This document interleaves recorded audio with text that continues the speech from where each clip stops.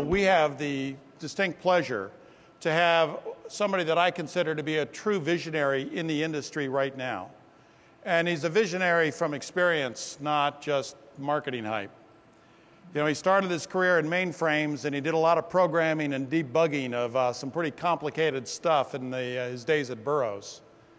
And he moved out to Silicon Valley, and he was right at the crux of both Intel and Microsoft, and saw all of the evolution of the client-server era as a major thought leader. And now, as the CEO of VMware, I think is an outstanding spokesman for our industry and bringing outstanding technologies to bear to solve the kind of problems we just talked about. So it's my pleasure to welcome Paul Maritz.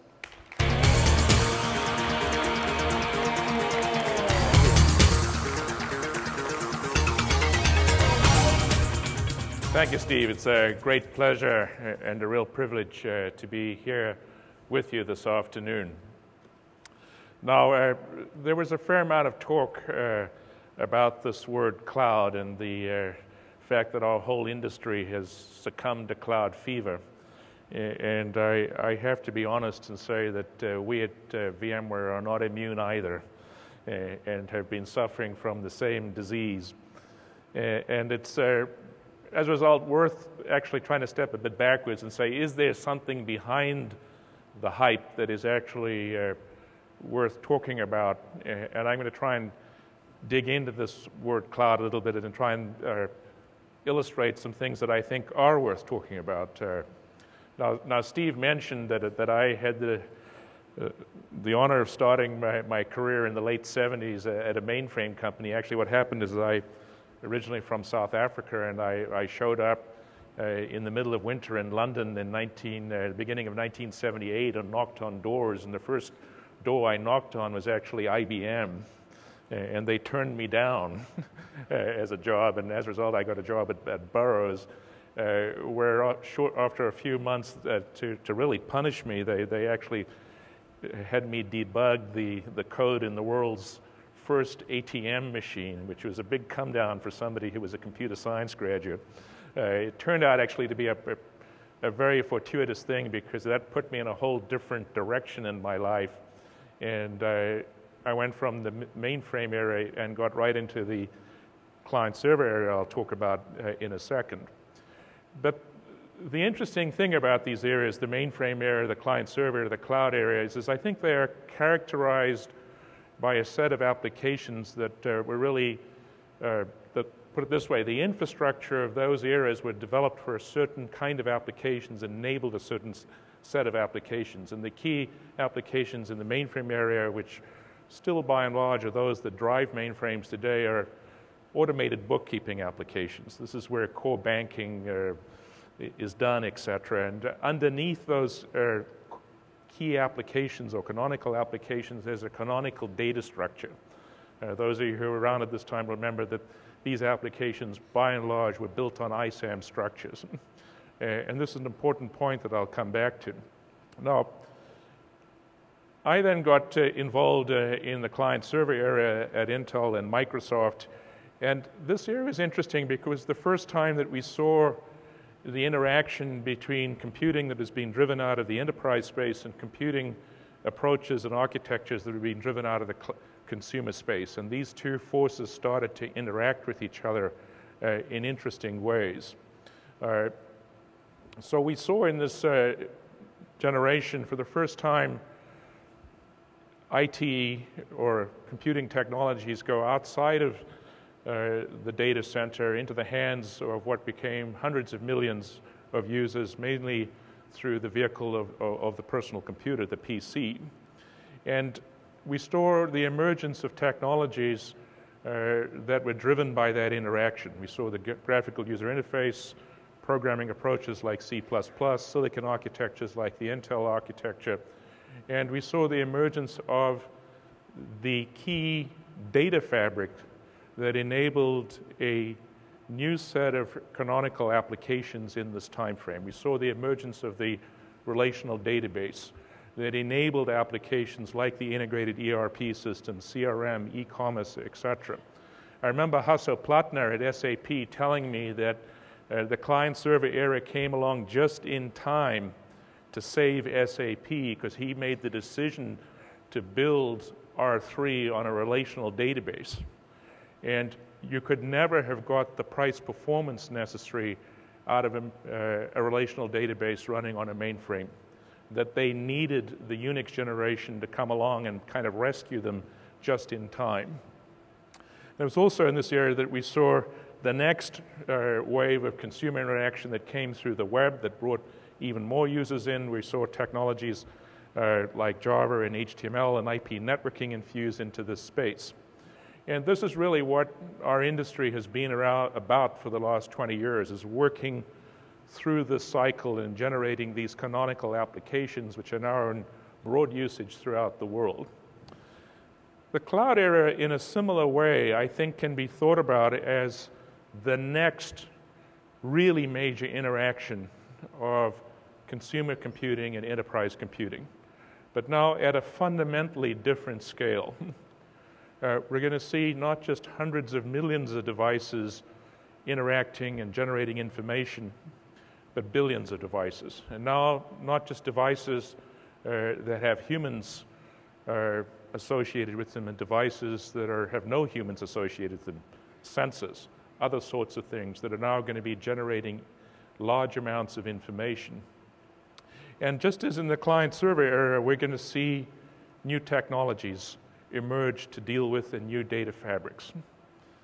The canonical applications in this era, I believe, will be high-scale, real-time analytics.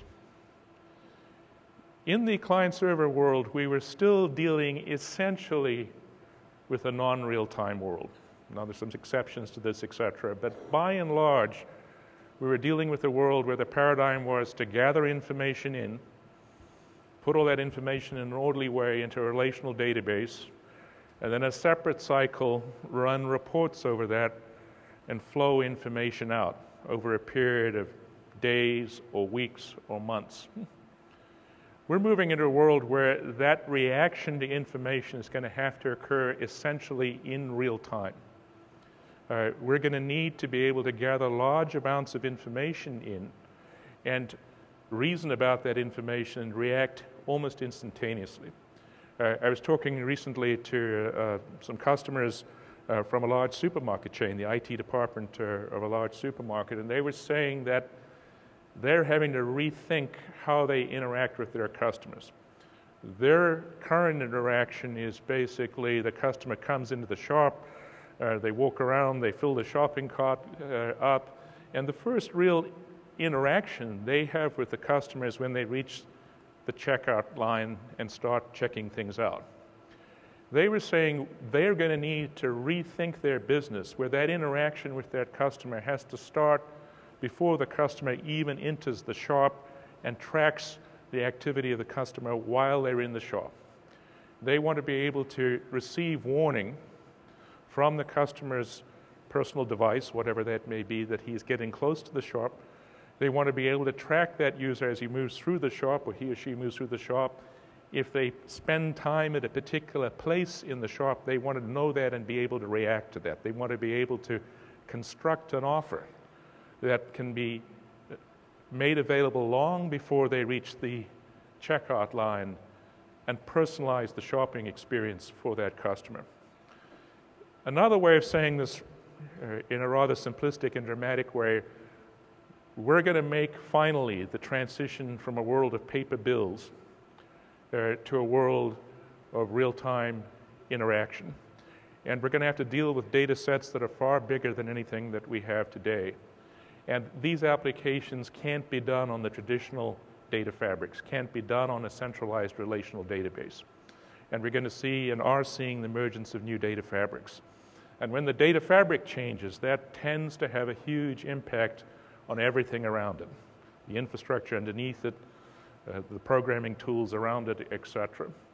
And so this is another perspective of what I see happening in the cloud. And another way of saying what you heard earlier is we as the IT industry need to react to this by taking cost out of what it takes to keep the existing canonical applications of the client-server era running, allow people to become operationally much more efficient to keep that legacy running, which they're going to have to keep running for a long time, precisely in order to be able to free up the funds to be able to develop the new set of applications and capability, which is where business value will lie going forward. And this is really the challenge for our industry, which is how are we going to make this pivot from the client-server world to the cloud world? How are we going to take operational expense out of the complexity we've created and allow our businesses to start putting greater proportion of their budget to the things that are really going to generate business value going forward, which are really going to be about rethinking your interaction with the end customer. So in the light of that, what we've been thinking about is this challenge of how do we achieve, as Steve was saying, going from just capital efficiency to operational efficiency. We have a huge inventory of applications, very important applications that have been built up in the cloud era. Those applications cannot be rewritten overnight and will not be rewritten overnight, which means that we have to work underneath those applications, so as to speak, in order to achieve operational efficiency. We have to get the infrastructure to largely become self-running, automated, fundamentally boring. We have to get the current world that we think of as low-level IT infrastructure, and we have to make that the new hardware. Basically, something that's very important, but fundamentally you're not interested in what's going on internally. You want to plug it in, have it run, and rightfully get very upset if it ever breaks down. And having done that, then focus attention on which I think will be the big story of the next decade, which is application renewal and true innovation, to be able to make this pivot from a world of paper bills to ones where you can react in context, in real time, to customer needs. And this will be a Darwinian issue. Those customers who don't make this transition will not be able to service the Facebook generation in terms of how they want to see and experience information. And at the same time, those end users, those consumers of information, whether it be inside the enterprise or outside the enterprise, are going to be receiving that information on a much more heterogeneous set of devices, many more device form factors, and they're going to want to expect to get a full and satisfying experience, as Steve was saying, on any device, anytime, anywhere. They're going to expect the devices to cleave to them, not they to the devices as they go forward. So this is the framework that I think all of us in the industry really have to wrap our minds around, and it's going to mean major change. Every time we've gone from one of these eras to the next one, there has been significant readjustment. These wheels are going to grind slowly, but I'm pretty sure when they've done grinding, they will have ground fine, and there will be both winners and losers in this space. So from a VMware point of view, what we're trying to do is to first and foremost work on this modernization of infrastructure, which is really becomes more and more about operational efficiency. We're trying to make, as I said, infrastructure boring. The first thing that has to be done, as was pointed out earlier, is we have to decouple the applications from the underlying infrastructure. That's fundamentally what virtualization is about. The key thing when you virtualize is what you're doing is you're taking an existing application, wrapping it up into a black box, so as to speak, and that allows you to jack the black box up and slide new functionality in underneath it, and ultimately start sliding the black box itself around to get greater resiliency and efficiency. All right, so we've been working on that. This is now not considered rocket science. If you look at the Gartner hype curve, virtualization, I think, has made it up all the way up through the hype cycle and down through the valley of despond, and I think we're actually now classified as being on the plateau of productivity or something. I forget what they call it when you come out after the valley of despair. And what this means actually is that if you believe the industry numbers, and these are IDC's numbers, is that at this point in time, the industry either has crossed over or is about to cross over to the point where more than 50% of the world's total workloads are no longer running on physical infrastructure. Now, I'm not talking about the number of physical servers here, I'm talking about the number of workloads. So if you take the number of server applications, at this point in time, there are more server applications running on virtualized infrastructure than there are on physical infrastructure. Those who are technically inclined, this has some interesting implications. It means, amongst other things, that there are now more copies of a server operating system, be it Windows or Linux, that no longer actually control the hardware than those that do. So most server applications today think they're controlling the hardware, but in fact they're just being shown some idealized version of the hardware that this new layer underneath wants them to see. And there's actually some interesting changes that we'll talk about later occurring at the application level as well. The name of the game now, though, is to go beyond that 50% mark. Most companies have achieved that 50% level by going after essentially all of the things that IT doesn't have to ask permission about. So IT very quickly goes through, virtualizes all the file and print servers, web servers, their own internal servers. But once you start getting that 50% and beyond mark, you really got to start asking permission, because you've got to go after line of business applications. And unfortunately, because of the way IT is governed in a lot of organizations, as kind of a tax across all the top of the business units, no individual business unit has an incentive to become more efficient. They'd rather you go and make someone else's application more efficient, thank you. If it ain't broke, don't fix it. But now we really have to go after those applications, and customers are gearing up to do this. We track this pretty carefully. We have technical account managers in our largest accounts who get access to this information. So this is fairly good data in the larger accounts. And what you're seeing now is customers really coming to grips and starting to virtualize their core line of business applications, precisely so they can get to that standardized, more agile underlying infrastructure that several speakers have spoken about today. The step beyond that, though, is to really get to operational efficiency. How can we make the infrastructure transparent, not just from a technology point of view, but from an operational point of view? How can we make this truly capacity on demand, self-healing, managed by policy, not by humans? And that's the journey that the industry and VMware in particular is setting out at this point in time. At this point in time, it's not sufficient simply to have core virtualization.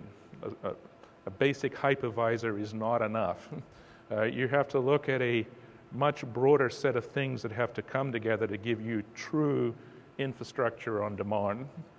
And that's what we are now working on as a company, which is building out a full suite of the functions that we think you need to have to get a private cloud or a public cloud from an infrastructure perspective. And you have to address the basic pooling capabilities, because what you're essentially doing is creating a bigger pool of compute, storage, and networking out of which many applications can eat. So you need that core pooling capability.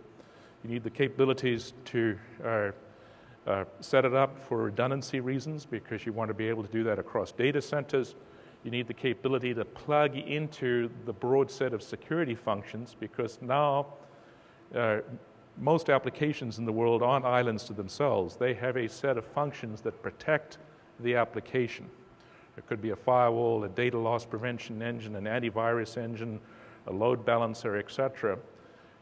If those functions are held in physical devices, you're not going to get the application portability that you need to be able to slide applications around for efficiency and resiliency reasons. So those physical functions have to come out and themselves be virtualized, and they need a framework that they can plug into. That's what we call our vShield framework. We're working with all the usual suspects in the industry to do that. And then you need a user interface to expose that so customers can easily self-provision from infrastructure. And lastly, you need a set of tools for the custodian of that pool of infrastructure. One of the interesting that happens when you go to this approach is there's a strong line now drawn between infrastructure and applications. You're going to have a big pool of infrastructure that many applications eat out of. You can no longer manage on a per silo basis. That custodian of the big pool of the infrastructure in many cases is not going to even know what really is in that application that is being run. They need a way of being able to ascertain the fundamental health of that pool of infrastructure in an application-independent way. And what's more, as that pool gets bigger, the amount of information, if you turned on all of the logging capabilities the pool could give you, would overwhelm any human. So we have to move to fundamentally different ways of analyzing what's going on down here, and this is actually management in this cloud infrastructure world really becomes actually an interesting instance of one of these new scale-out real-time analytics problems. You need basically an engine that's sitting there ingesting all of the status information from that pool of infrastructure and is reasoning over it in real time and saying, is this infrastructure healthy according to what we've statistically seen before or not? And that's what we have been building into this layer that we call vCenter operations. But fundamentally, we believe that customers want this problem just to go away. They want to be able to load applications, specify the policies that they want those applications to run, and then they want this pool of infrastructure to take over and run it. This, in some senses, is going back to the mainframe world in that sense, with a difference that I'll come back to. Whether mainframes were, in fact, ever really like this or not is another thing, but we won't go into that. But we want to go back to this new modern mainframe that you just load applications into and have them run. Now,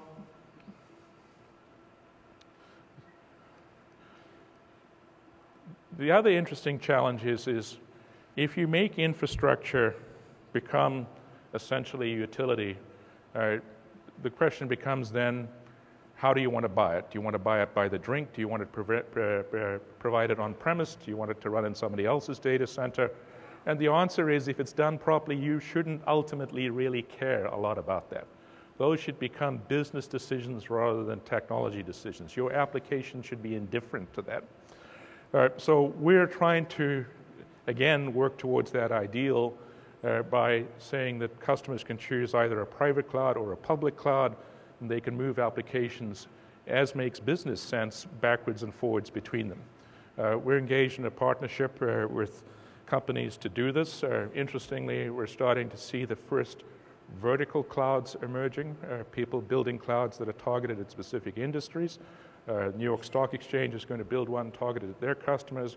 Harris is building one targeted at the healthcare world. But amongst our set of partners, we've chosen to work very closely with a smaller set who are committed to really deliver this vision, and I'm very happy to say that amongst that small set of partners that we're working with is Dell. And we're working to make this essentially a business decision for customers, whether you want to realize cloud computing internally or externally. We believe that cloud computing is more about how than where. Finally, I wanted to talk a bit about the other challenges, those of renewing and modernizing applications and how we project the results of those applications to end users. Go through this fairly quickly at a high level, but I think it is critically important. The story over the next 10 years is going to be to come back to the things that really encode business value, and that means coming back to applications. We have been trying to think ahead and say, what is the next generation of programmers likely to do? So we've been paying a lot of attention to what people under the age of 35 are doing, unlike people, myself, who are safely on the far, far side of 35. There has recently been a revolution in how developers approach the world. There's been one of those periodic developer-led reactions against complexity where they've taken things into their own hands and said, a pox upon all of you. And they have come up with these new modern programming frameworks, whether they be, and the interesting thing is there are a lot of ferment there. There are many of them. Ruby on Rails, Spring, Node.js, Scala World, etc. This is what the next generation of programmers will use. So any strategy here has to start with that as one of its considerations. And we are investing heavily in this world of modern programming frameworks. Then you have to say, how do we augment, and notice I say augment, not replace, because there'll still be many applications that can be done with a classical relational database system, but with new data fabrics. And we see really a 2x2 matrix emerging where you see a world of SQL and NoSQL, different access approaches, scale up, scale out. And each of those 4 boxes will need a solution as we go through it. So we've started to invest in that technology. The particular technology that we've invested in to gain some experience there is a technology called Gemfire, which addresses the scale-out world, both SQL and NoSQL. Interesting set of technologies used by some of the most demanding applications in the world. The U.S. Department of Defense uses Gemfire to track all of their real-time assets. So every single vehicle in the U.S. that has telemetry on it today, which is a large number, is constantly reporting its status into the system. This system gets 60,000 updates a second. Visa gets 20,000 a second, to give you some idea of the scale at which this is operating at. But interestingly, there comes this question of how do we really divorce applications from the underlying infrastructure? There's a fair amount of debate in the industry today is, are we going through a fundamental era of re-verticalization? Are we going back to the mainframe era, not just in terms of having a great system that kind of runs automatically and never stops, but are we going to go back to a world where programmers have to choose one of those stacks and be bound to that stack forever and a day? And there are certainly players in this industry who strongly espouse that point of view, and it's a reasonable point of view. Oracle clearly wants you to basically into the Oracle universe and stay there forever. And you have to buy their entire solution to do that. To a lesser degree, Microsoft's arguing the same thing with Azure. If you buy into the .NET programming world, you're basically choosing Azure as your deployment cloud going forward. We don't think that that is a good thing for to happen in the industry, and what's more, we think that ultimately the development community and the open source community won't allow that to happen. If infrastructure level clouds are becoming the new hardware, the question is, will there emerge a new cloaking layer, the Linux for the cloud era, if you like, that will cloak infrastructure level clouds and give you a greater rather than a lesser degree of portability across the new hardware. We happen to believe that. 2.5 years ago, we hired a couple of gentlemen who had very experienced developers who'd worked on Google's Borg engine. Those of you who know about Google, they have this thing internally called Google called the Borg, which is what they deploy their applications onto. And now it's highly specialized for their environment, but it certainly knows how to scale. And these two gentlemen had worked on that, and we hired them and put them to work on developing this new layer, this new Linux for the cloud era. They have now brought that to fruition in a set of technologies that we call Cloud Foundry. And given that we believe that there would have to be an open source reaction to this, we made the decision to release this technology in open source form. So the core technologies, in fact, have been released under Apache 2 license. And we've stood it up now in a test situation for developers to get access to. The interesting thing about this technology, it's designed on the one hand to take applications written in these new programming frameworks and map them onto different underlying clouds. So you can write an application and deploy it at scale on a VMware provided cloud or on Amazon or on Rackspace or an OpenStack, et cetera. And in fact, the open source industry is already kicking into it and starting to do this. And interesting, they're starting to extend it to other programming frameworks. We did the work behind Spring, the Ruby family node. The community has now done Scalar, and they're working on other ones as well. This is what we think the world is going to, which is highly automated infrastructure at the lower level infrastructure level. We're moving to the new hardware, if you like. And there's going to be a new operating system sitting on top of that that will provide a greater rather than a lesser degree of application portability. In that sense, we don't think we're going back to, the California motels in the cloud era. I did know that it was rather rich of Larry Ellison to accuse Salesforce.com of being closed and proprietary. Lastly, I wanted to touch on this issue of how we project to the end users. And the challenge here is obviously, how do we take the assets that are important to the enterprise? And the assets that are important to the enterprise at the end of the day are applications and data. That's what they want to sustain and protect and control. And they want to be able to securely project those assets onto whatever device a user happens to pick up during that point of the day. This means that the nature of the desktop to some degree is going to have to transform. Traditionally, the way that enterprises have controlled the capabilities that a user get access to, the applications and the data, has been by customizing the Windows desktop. That's where you install applications, turn menus on and off, drop files, etc. In a multi-device world, that aspect of the desktop is going to have to get abstracted away from any particular operating system or device. So our industry is now on a journey to find that metaphor. All of us are kind of trying to grope around and figure out what this new metaphor is.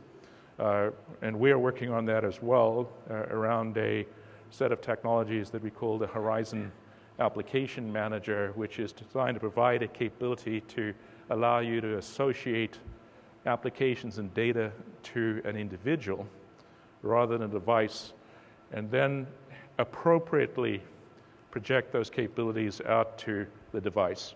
Vivek, in closing, I'll just describe one, and I think you're going to have to master several different ways of doing that, because to give the user an appropriate experience, how you map capabilities to a full-featured Windows desktop, and how you map capabilities to an Apple iPad is going to be quite different.